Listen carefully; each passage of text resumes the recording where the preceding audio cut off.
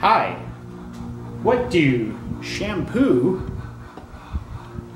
paint, and the metallic mirror finish on my sunglasses have in common? They all have to consider surface energy, and they were probably all designed with one or more surface energy techniques, like the ones we're going to talk about today.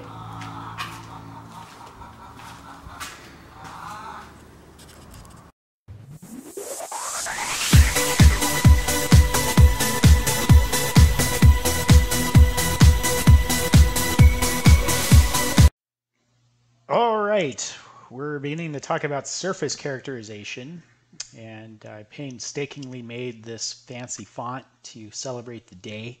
I think the longest part of making this lecture was making the word surface characterization. If you're wondering what this image is behind, I usually kind of quiz people, what do you think made it and why?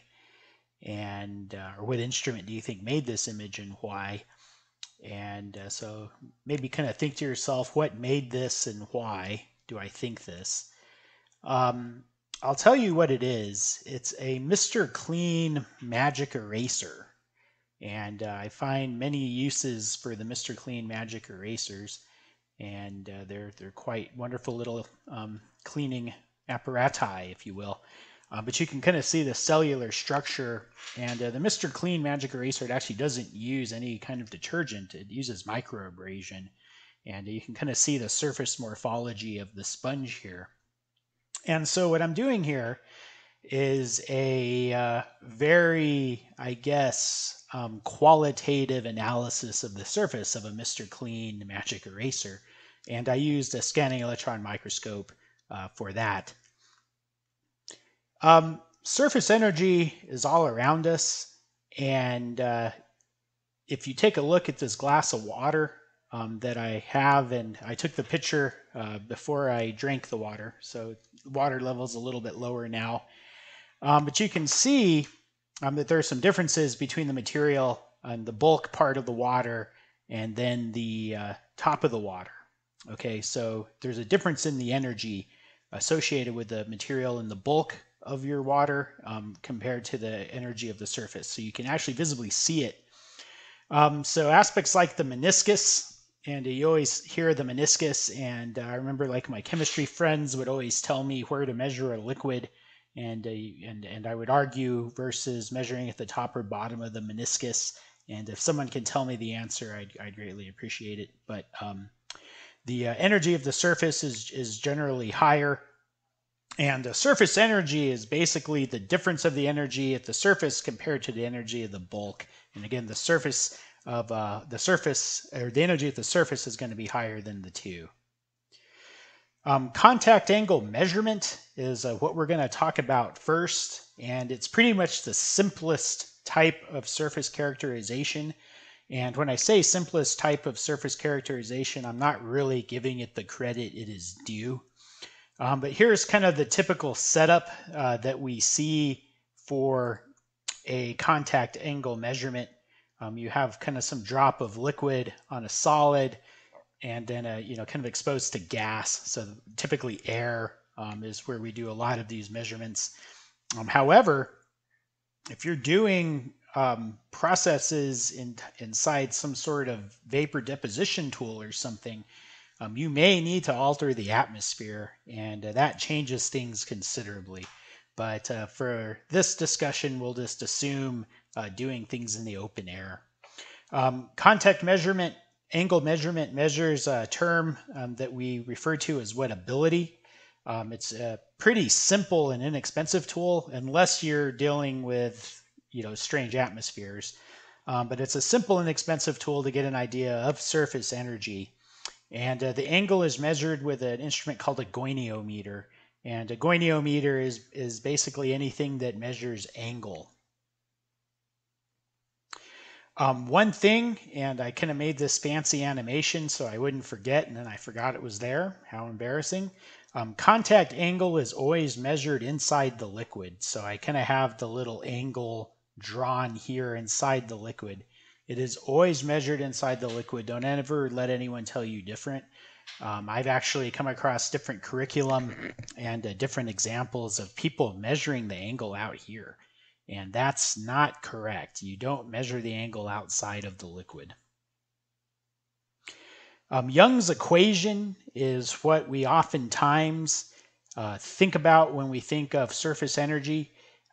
It's in other courses I know, and it was probably the first equation that I was exposed to as a young person.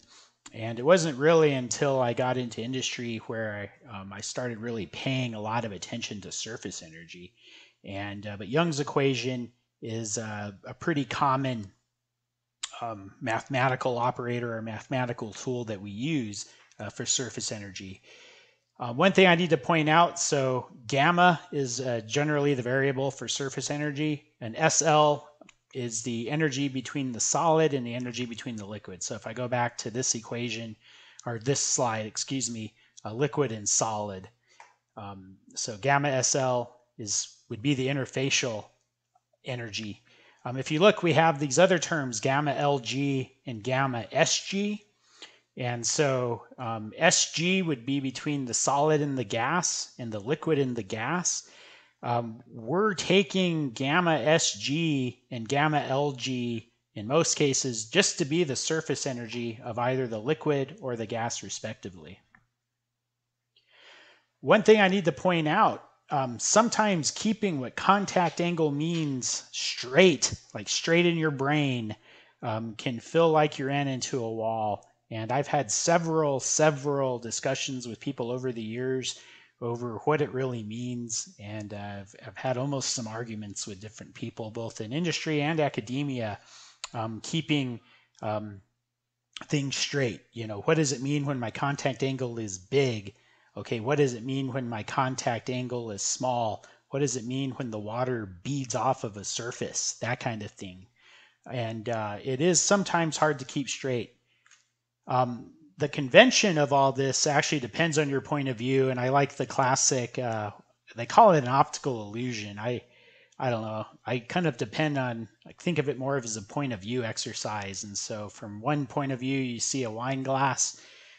From another point of view, you see two people coming in for some besitos. All right. To try to keep the convention straight, you want to kind of look at this situation. So we have this question here. And I should have written solid, I apologize. So we have two solid substrates and we have two liquids.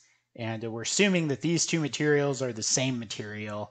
And we want to ask ourselves, which of the above liquids has the greater surface energy? And so in this case, we're assuming the same solid surface. And I'll give you a couple of seconds to maybe think about that.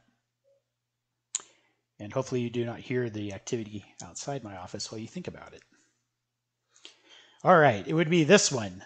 So for the same given solid surface, okay, the liquid that is beating up like this would have the greater surface energy.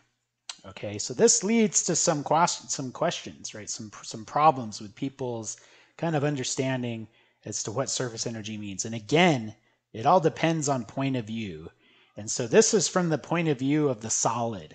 So for a single solid, one type of material, if I have this type of behavior, the beaded liquid is going to have the greater surface energy. Now let's kind of flip things around. So now we're looking at the point of view of the liquid, okay? And again, I should have written liquid there, my bad.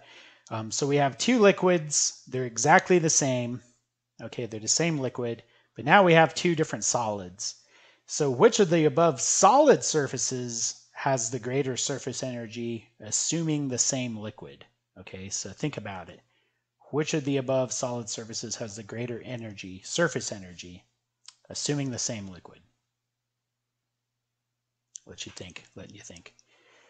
This one. So it's a little bit opposite. So the greater solid surface has better wetting. Okay, so that's actually pretty interesting.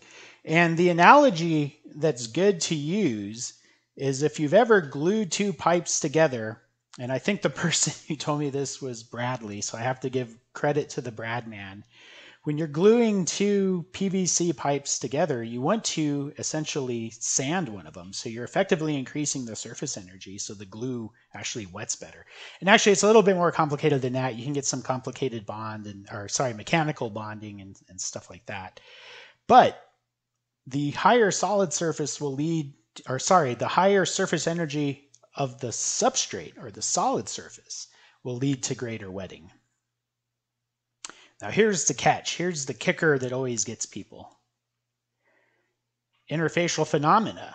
Okay, so which of the above solid surface interfaces has the greatest surface, and in this case, interfacial energy? Okay, so think about this. Which of the above solid surfaces will have the greatest interfacial energy? And if you understand this, then you really get the convention. Okay, so watch this a couple of times, laugh at the story of Bradley. But anyway, think about this. Which of the solid liquid interfaces has the greatest surface interfacial energy? I've repeated myself like 3 times, I think. Sorry. This one. Okay? Wetting is an energy lowering process. Okay, so if I have a low contact angle, that means the interface is a low energy interface. And this is a high energy interface. So we've looked at it from 3 points of view. The point of view of the liquid, the point of view of the solid, and the point of view of the interface. If you can get it straight, I'm thinking my understanding is, for me anyway, if you understand what's happening with the interface, that's kind of the bigger deal, because you really want to know what happens when 2 things come together. All right, so if you get that this is a high energy interface versus this is a low energy interface, that's all you really need to get from this. To kind of help drive things home, I've done some experiments, and this is my honorary TA. She's my partner in Green Slime Crime, Isabella. And so we did some experiments in the kitchen, kind of drive home some of these concepts of surface energy. And the first experiment, and I didn't put in my animation, had to do with soap. Oops.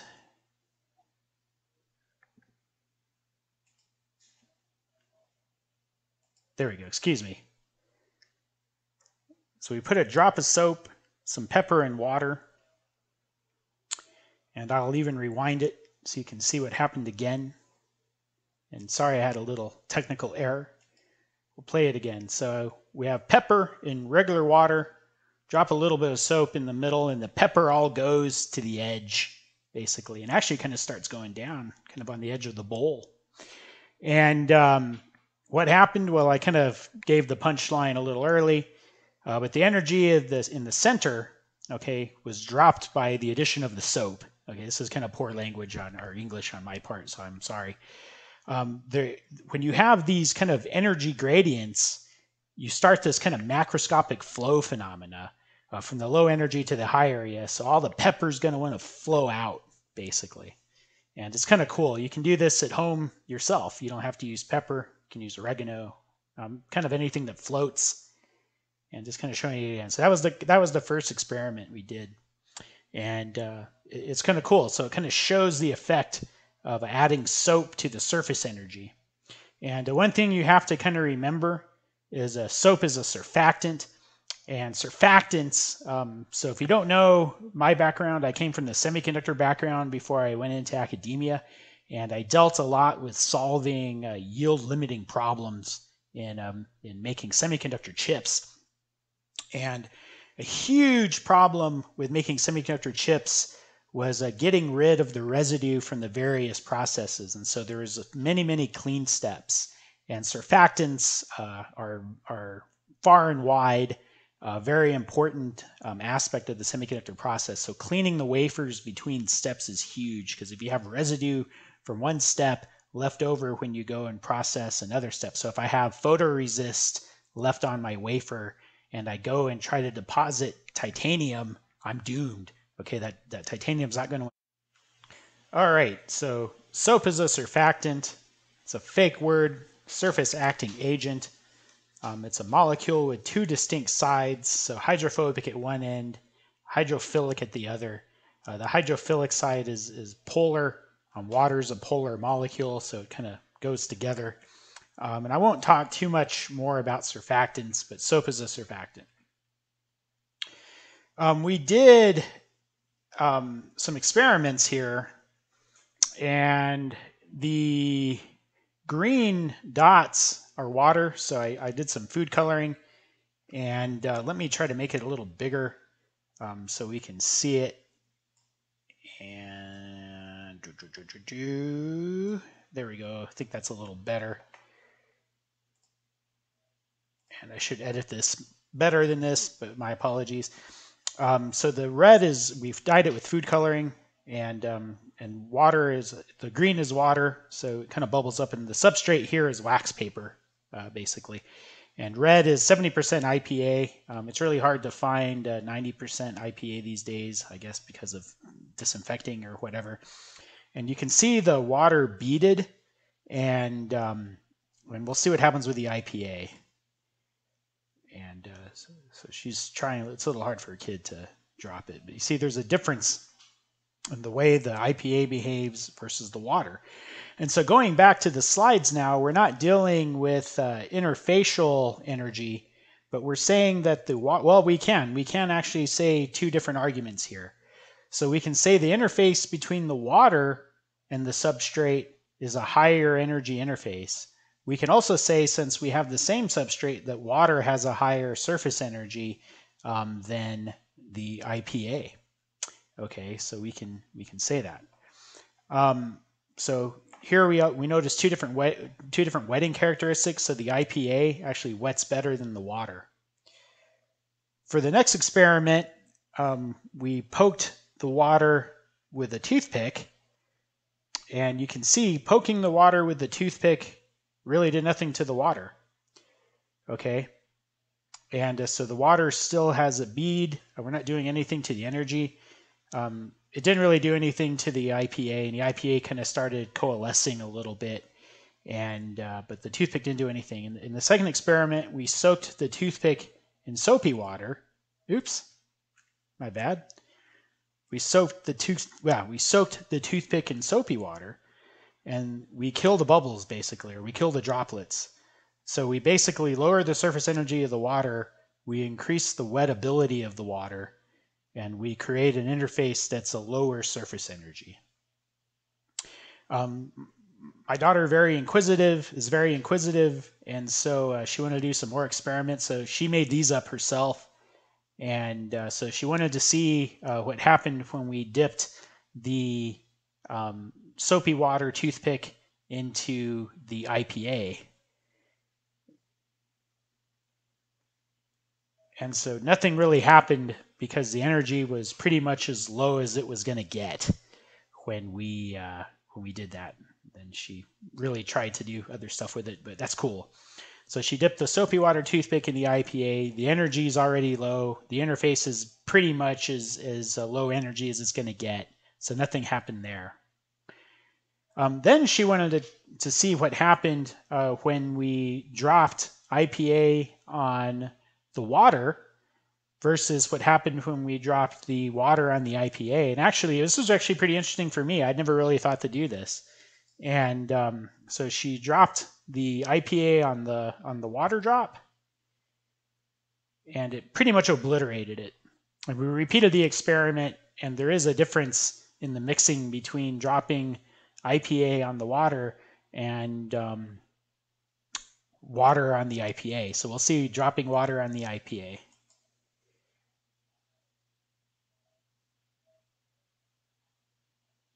So she was trying to creep up to it because we were trying to look at coalescence or cohesive energy. And so there's kind of two things. So let me pause it here. I'll rewind it a tad. So you see how the two droplets kind of come together? That's cohesive force, basically. So water has pretty good cohesive force. If you keep going, you'll see a difference in the water mixing with the IPA and vice compared to the other one. So here, there was a distinct interface between the water and the IPA. We didn't really see that when we dropped the IPA on the water. And you could argue because she used maybe a bigger volume of IPA on the water, but we kind of did this over and over again and kind of made a big fun mess out of it. And putting the IPA on the water totally obliterated the water. So it lowered the surface energy a lot. And here you still see it's almost immiscible, even though there is a mixing associated with water and alcohol. But it was really kind of cool. And I'm sharing this with you because this was an unexpected result. So it was kind of cool. We set up some experiments in the kitchen. My daughter then, kind of came up with her own ideas what to mix with what. And so kind of found some new findings that I honestly didn't really think about. I was mostly caring about soap when I set this up. So you've seen the all right, so now that we've taken a look at the experiments, we can kind of come back to the subject at hand, which is contact angle measurement.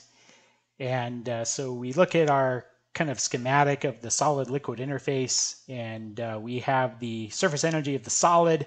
So here it's the solid and gas energy, so it's really the surface energy of the solid. Here is the liquid and gas energy, and then here's the interfacial energy between solid and liquid.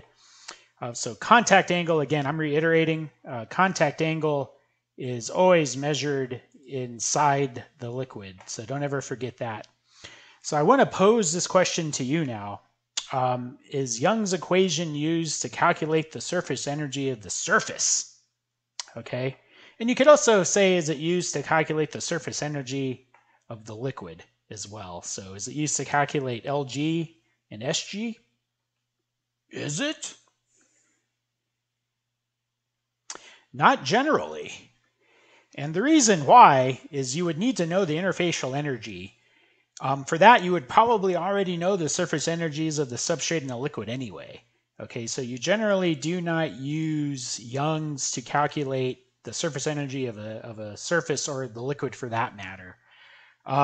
What you use typically is a more complex equation, and here's an example. And there's multiple equations that are used to do this, but this would be the Owens-Wendt equation, and so you have two components of surface energy, and this is assuming that you have the liquids known. So you have the surface energies of the liquids known. And kind of a little bit more detail about the Owens-Wendt, I think I pronounced it wrong, Owens-Wendt-Cailble equation. Excuse me, I hope I'm not insulting anybody. I'm just horrible at pronouncing this. So contact angle is still important. This would be the total surface energy of the liquid. This is the surface energy of the liquid and the surface energy of the solid. However, we have these superscripts D, and we also have surface energy liquid solid and a superscript P here, okay? This stands for dispersive component, and this stands for polar component. So surface energies of substances are generally driven by the intermolecular bonding or interatomic bonding. And so we have polar and dispersive forces, basically. So hydrogen bonds and other dipole type interactions would be polar. And dispersive are like van der Waals, or also known as London forces. I've never actually seen people do this, but I'm guessing if you had an unknown liquid, you could use two known surfaces. And I've mostly seen people only calculate it based on known liquids. And there's a huge assay of data for liquid polar and dispersive surface energies, and I'm just going to suppose that there is for solids as well. I'm more familiar with liquids, so I'll just kind of throw that out there. Typically, I have people do this real time in class, and so here's a example problem of how you would go about calculating. Excuse me, how you would go about calculating the surface energy of a substrate. In this case, I'm speculating the substrate is Kodak photo paper, and in the past I've brought photo paper to class and had people try to measure the surface energy of the photo paper. And so here's kind of an example. So you're working in a conductive ink factory. In my past life, I used to do a lot of work with conductive inks. And you want to document the surface energy of your inks. And so the substrate you're working with is Kodak photo paper. And so you need to know the surface energy of your substrate. Okay. So you need to do that so you can determine the surface energy of your liquid.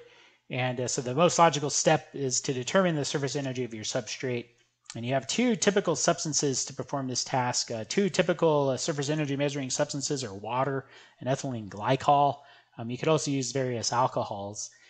So here's some tabulated data. And so you have a water and ethylene glycol. And so surface energy, I didn't make this clear on the previous slide. Your total surface energy is the sum of your dispersion and polar component.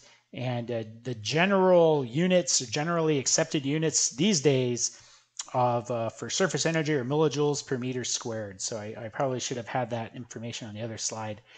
So you have your contact angle for water, and you have your contact angle for ethylene glycol. The dispersion component and the polar component are also tabulated. And so you can use this Owens-Wendt-Kibble equation to calculate it. You've measured your contact angle of your substances on the Kodak paper. And so you find that water has 53.8 degrees and ethylene glycol has 22.91 degrees.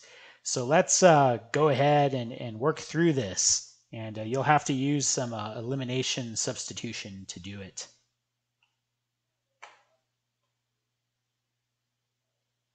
Right, so I'm going to work this out in a way that's hopefully helpful to everybody.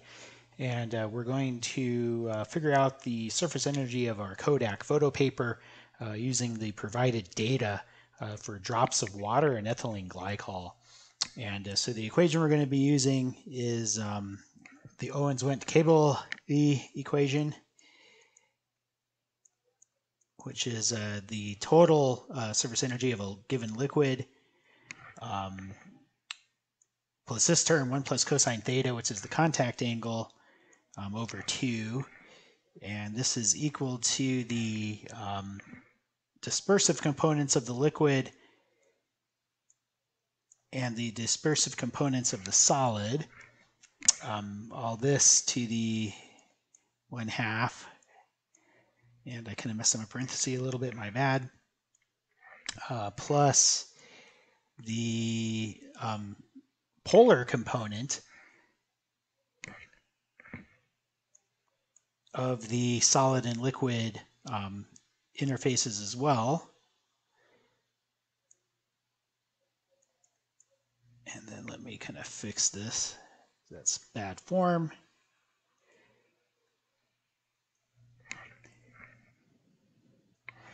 All right, so for water,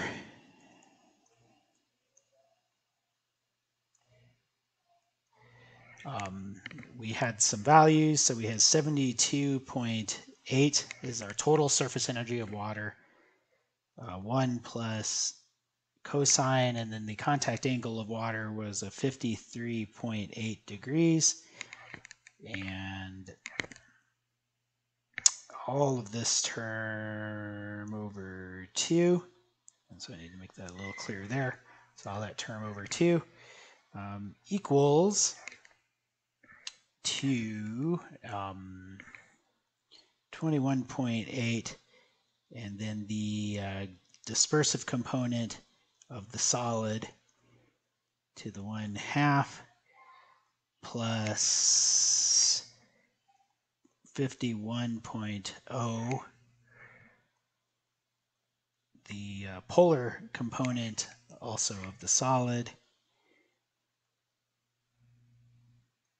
and all that in a bracket.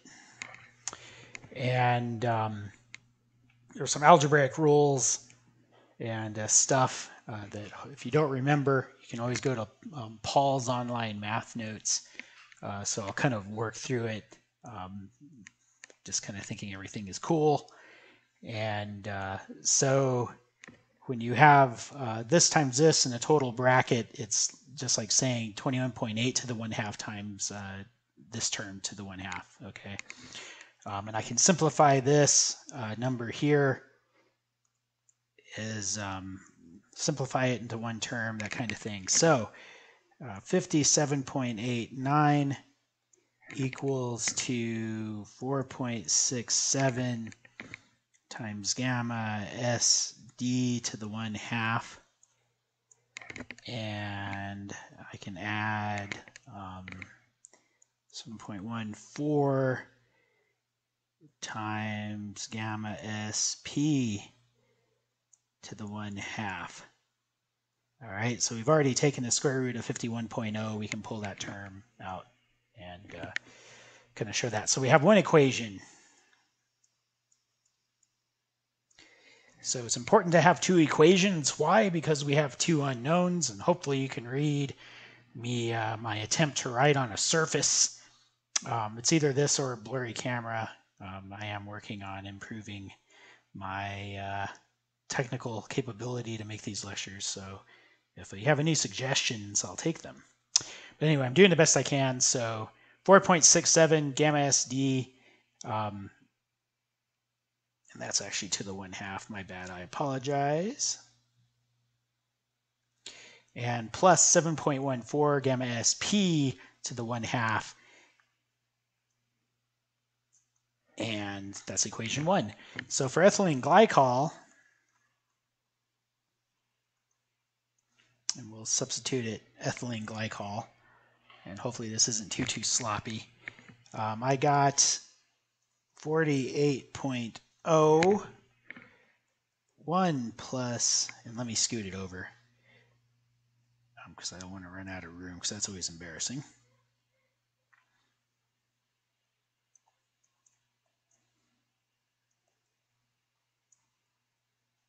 So 1 plus cosine 22.91 degrees, which was the contact angle of ethylene glycol on our substrate, and that's over 2, and that's equal to, and hopefully I don't run out of room because I'm writing so sloppy, 33.8 gamma SD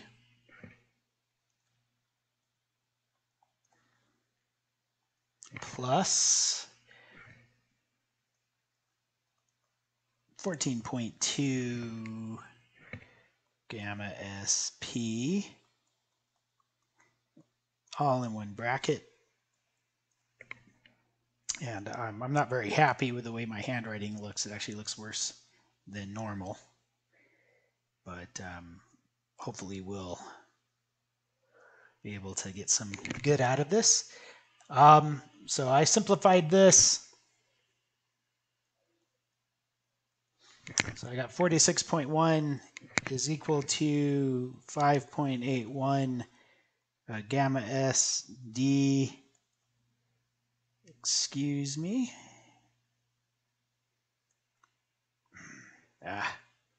excuse me, double,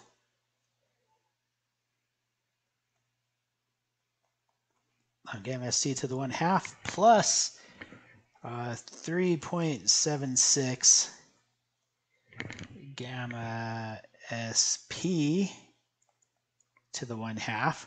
And so I can use elimination substitution for this.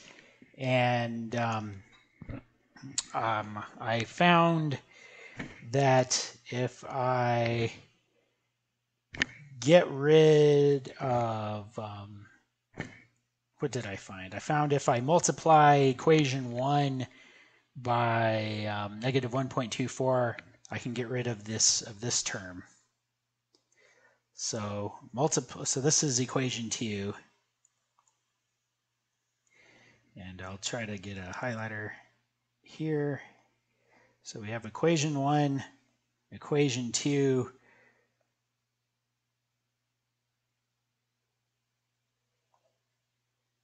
So out of all my chicken scratch, and again I apologize, I'm not happy with the way this looks.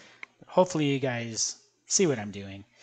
If I multiply equation 1 by 5, if I multiply equation 1 by negative 1.24, I can do some elimination. And so let me go back to pen.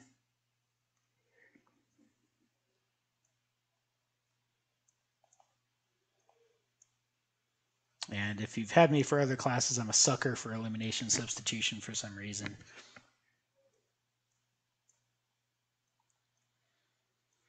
By negative 1.24. There's other ways to solve this. I remember the first time I taught this class, somebody did it in MathCAD. I mean, it was kind of cool. Much more elegant than this. But anyway, so you multiply equation 1 by negative 1.24. And let me make the negative a little more clear. And you get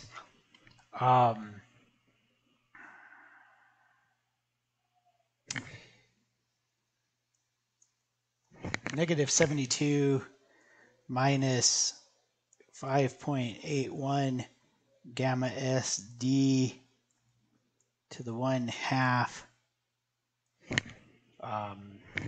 minus 8.85 gamma s p, also to the 1/2. You add this to equation 2.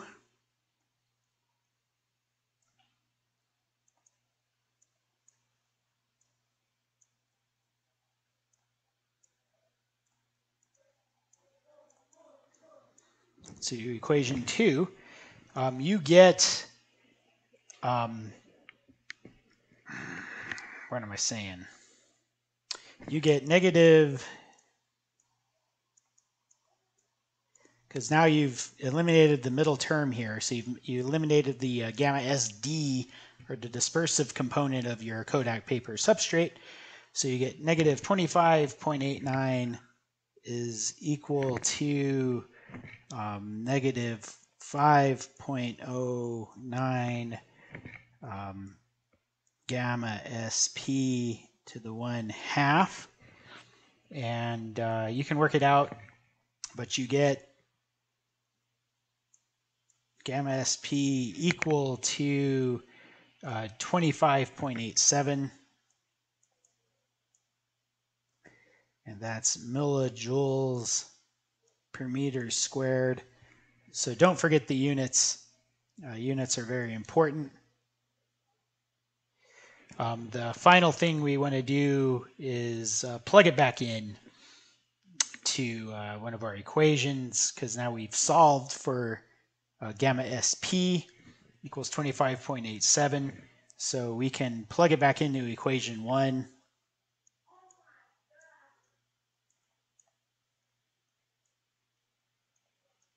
And again, I apologize for this chicken scratch. I'll try to find a better way in the future. But you plug it back into equation 1. And so I have 57.89. That's supposed to be a 9.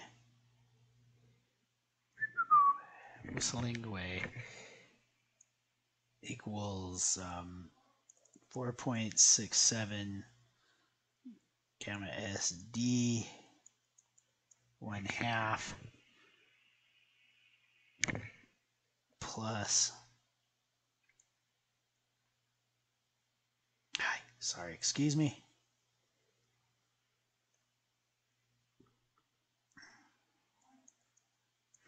7.14 times 25.87 1/2. I'll add in a step just to kind of do it.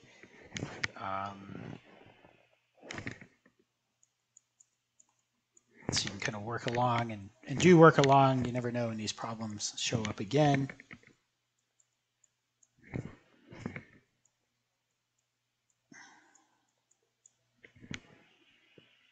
And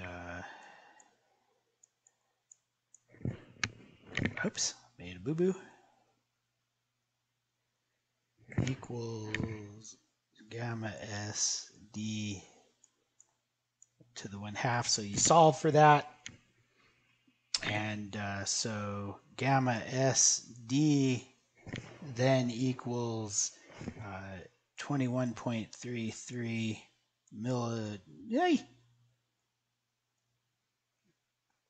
millijoules per meter squared. So the total surface energy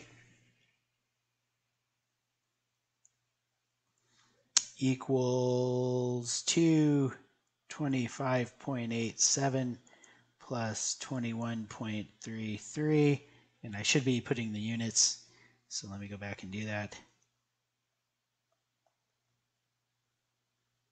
Plus 21.33,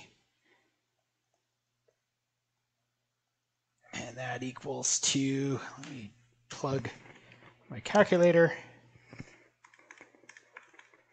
plus 21.33, I got 47.2.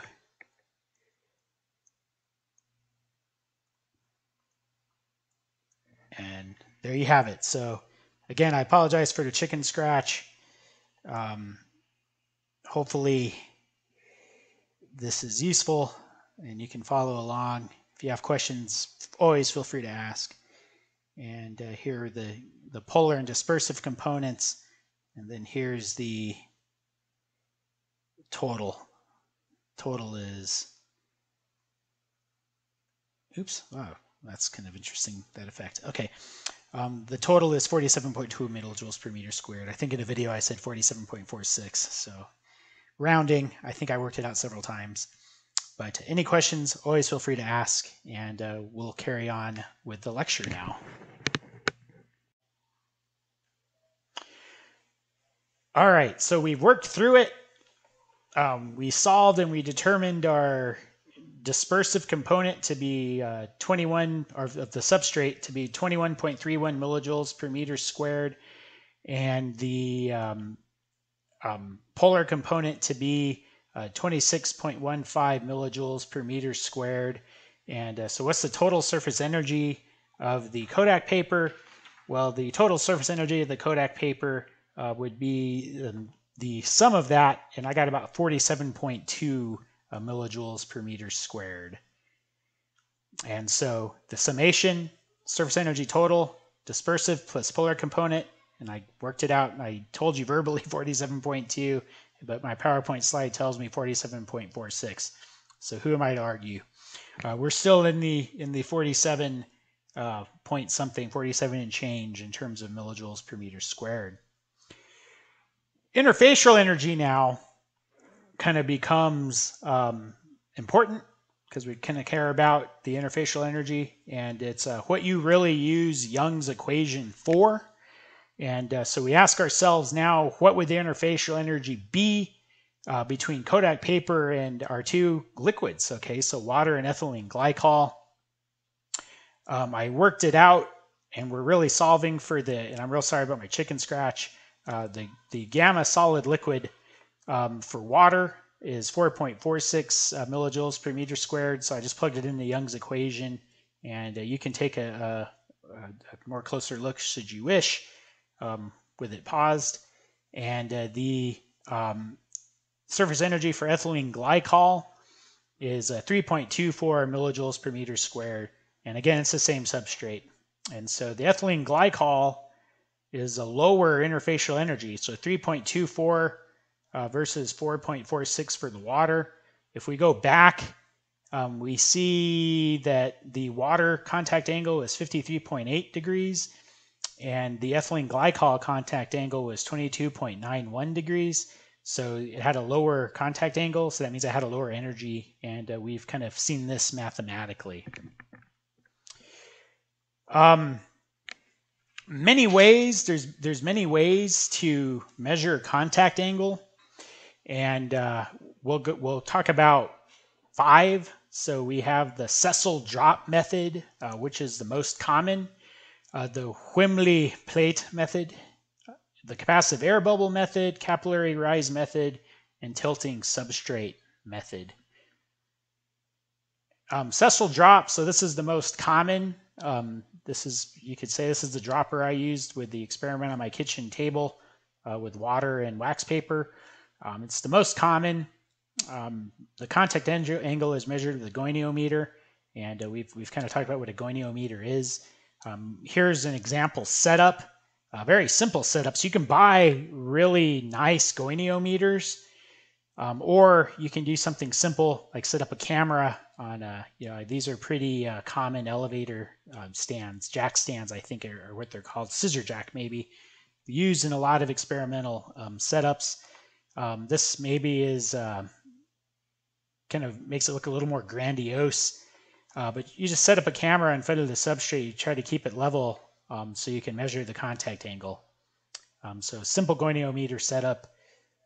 Wimley plate method.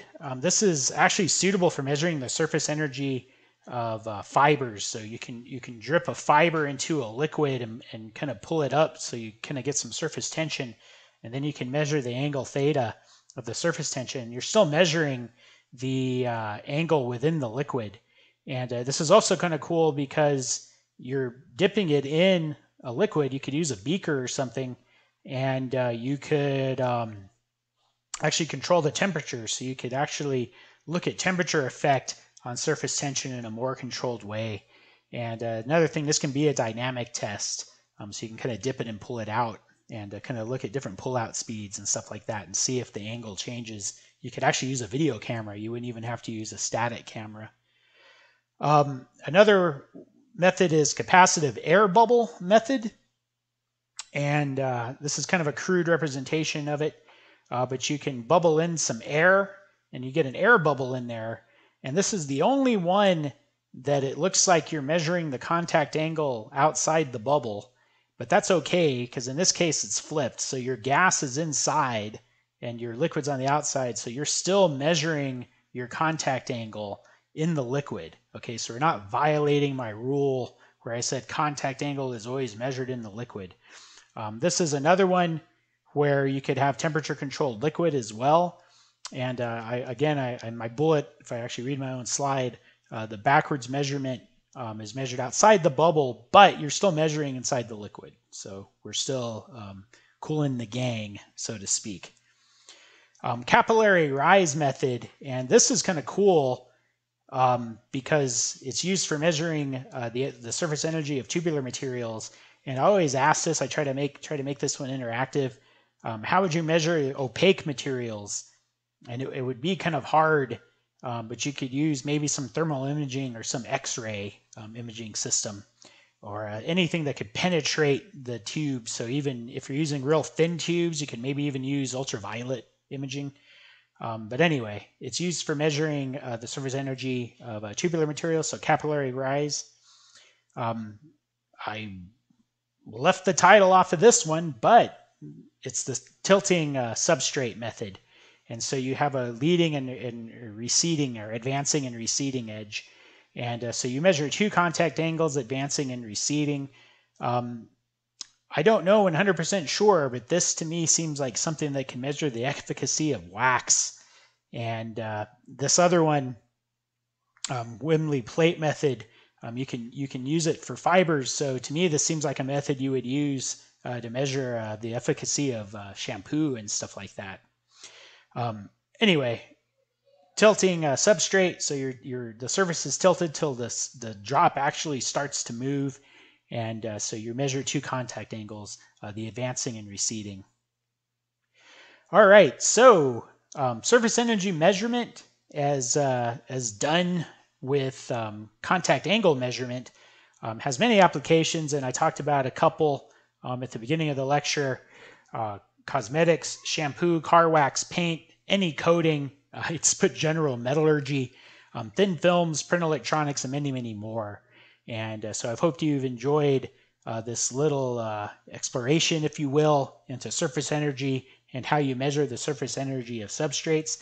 In subsequent lectures, we're going to talk about more, I guess, elegant, if you will, ways to characterize the surface of a material.